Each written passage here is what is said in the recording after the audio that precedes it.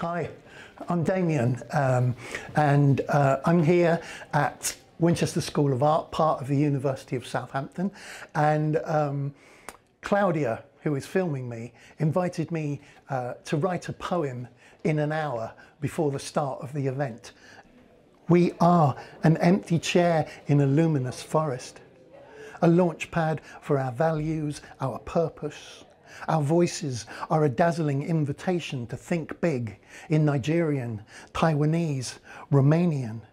From Stonehenge to Chandler's Ford, we master our next move brick upon brick. But taking part is not fashion marketing or management of material interests and speculative toy stories. There is no more room to let.